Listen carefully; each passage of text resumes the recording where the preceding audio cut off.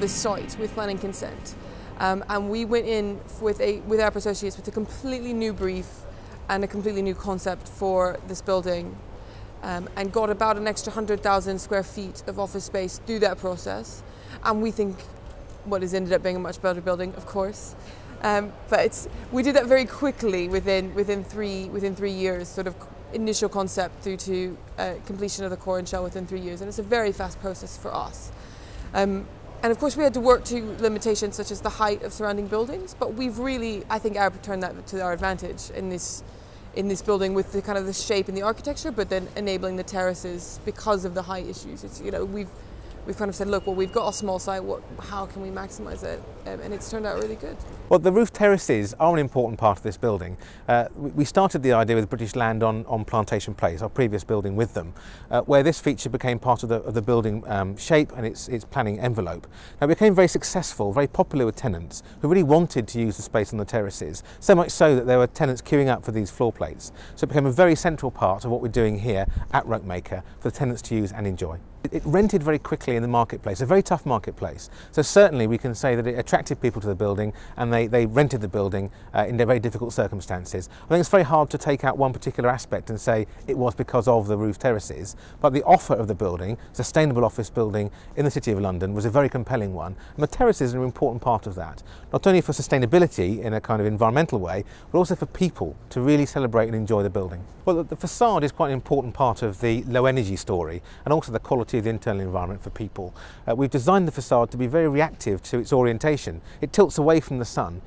It's important because offices generate lots of heat. Computers, people, lights make the space very warm. We're trying to keep the sun out of office buildings. And that helps to define the architecture and the articulation of the facade. And what you'll see is panels tilted away from the sun's path. They tend to face more north towards the less sunny part of the sky. This reduces energy consumption and increases the time people can have their blinds up and enjoy the view. The fact that the facades behave differently is something an Arup Associates thing, that we want the facades to be responsive to the different sun's position, different times of the day, but also to react to the context, the architectural context of the building. It is in the city, it's glimpsed from the street, and we want it to be an exciting view at different times of the day. What's slightly different about Arup Associates is that architects and engineers work together in a committed environment. So Arup Associates has its own engineers that work on Arup Associates projects to make the agenda of the realisation of buildings much more seamless and much more thorough, in the sense that the whole building contains the ideas and agenda from all the disciplines. It's a large commercial city centre office building, but with a little bit different. We're not in the core of the city here, we're on the edge in Islington, and we turned to Arup because we'd worked with them for a number of years on quite a few buildings in the past, and said, you know, we want you to have a little bit of fun with this building and particularly push the environmental credentials. And I have to say, when they first started looking at this building back in 2006, I think, or 5, we didn't know as a client really what we wanted in that area. And we were quite led by Arup as both the architect and the structural engineers in terms of pushing us as a client on what we'd be willing to do with environment, with the sort of sustainability credentials of the building. And we think that Arup have come to a really good solution here, where we were able to deliver a really commercial building which meets giant banks as well as law firms, a really big trading environment, quite dense, but also delivers really good energy performance and also some of the sort of more tactile features in the building for the day-to-day occupiers. Well, as well as the sustainable envelope of the building, the heart and lungs needs to work really well too. This is the boiler room where we have the heat generating plant. And a key aspect of this is the biomass boiler. Now, all the heating for the hot water is from renewable sources. So we have solar collectors on the roof to heat the water, and we also have a biomass boiler in the basement. But whilst we recover all the heat we can, we need to top it up too.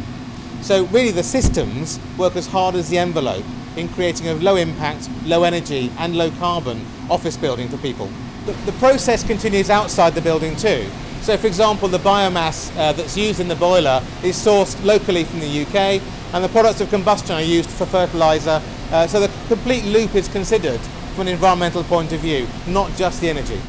What's really exciting is the way Macquarie Bank have come in and been able to realise their particular vision within this building to adapt it and to modify it to what they want out of the building. And that's, for us as designers, really exciting, that the building can accommodate this radical way of occupying office floor space, taking big chunks of space to make them social spaces, to be places for people, as well as more conventional office space. So we're really proud of the fact that other designers can also use the building through its life to be a successful place for these tenants. Most important, but the least kind of easy to define example of kind of sustainable thinking is the atrium itself.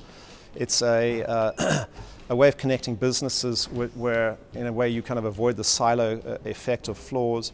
It's been a major cause of reducing elevator usage, we think up to about 50%, and it's driving traffic that previously wasn't happening between people.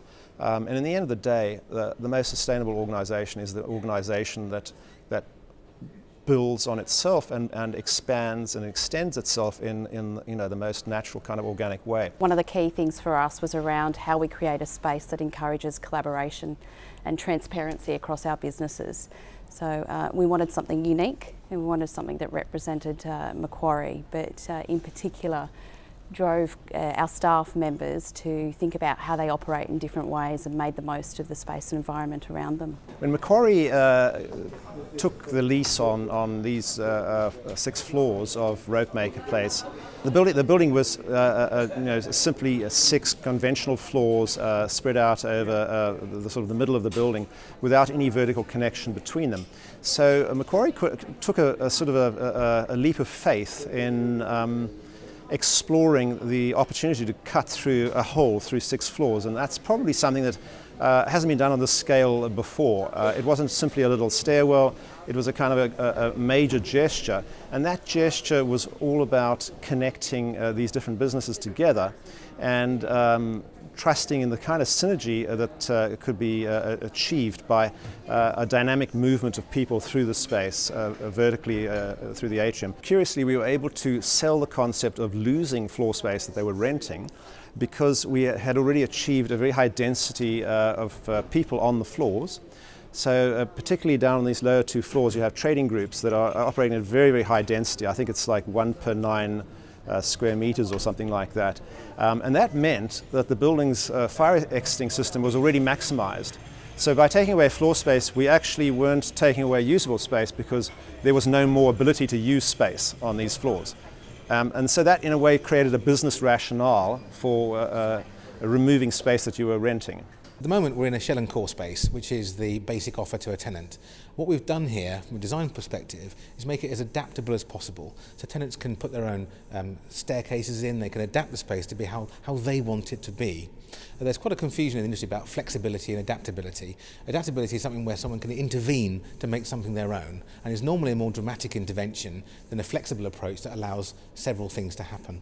I think the big change over the last 10 years is that sustainability has moved from a marginal enthusiasm of a few into something that everyone is grasping and is saying we have to think about this issue and we have to be responsible in our use of resources of the planet. I think still at the kind of emerging end is sustainability for people, and that's something we're very keen to progress, is designing for people to really thrive and fulfill their potential within our built environment. And I think that is something that will now grow over the next 10 years to be something that both landlords and tenants need to work together to get the best from. I think what's interesting about where we are in this point in time is that businesses have a kind of accumulatively begun to recognize the importance of collaboration and connectivity in their staff, and what kind of knowledge sharing and business opportunities can flow out of that. So 10 years ago, there simply wouldn't have been the consensus to do something like this. So maybe there might have been sort of some bright people within the organisation who could have had a vision to do something like this, but they would never have been able to carry along all the other senior leadership. I think from day one, the first time I was here on the early days of occupancy, I noticed an IT group using the top floor meeting room for about 20 odd people. And they're based down on level 6, and the entire group used the staircase to move through 6 floors without resorting to elevators at all. And when we saw that happening, we thought, this is amazing. It's like day one, and people are using the staircase and not thinking about elevators over 6 floors of travel. And they went up that way and they came down that way. And I think humans are actually naturally quite physical creatures, but they also respond to the visual cues in the environment. And if the elevators had been the things that had been right next to the meeting room, they would have used elevators. But because the stairs here and the stairs, like, you know, in the foreground, the elevator's in the background, the elevator gets forgotten about. So a visible connection thing is actually very meaningful. A lot of what Macquarie is about as an organisation is innovation. We're looking at different ways of exploring new opportunities, about adapting to change, and I think that we see a lot of it in this space. The industry in finance is also about transparency, and I think that this does build an extremely transparent environment. The atrium is obviously a very unique feature of the building, and you know, lots of landlords could be quite restrictive about taking such a bold step. British Land, and through the design that we put forward and the support that we got from everyone involved, everyone was quite open to exploring this as an opportunity and ending up with this great result. We do believe that more sustainable buildings will hold their value and their quality for longer. So we see it more of a sort of investment. We're seeing, you know, the market hasn't borne this out yet with these kinds of buildings, but we do believe that that's where the market's going, and we are investing in our buildings to be able for them to hold their value in the long term.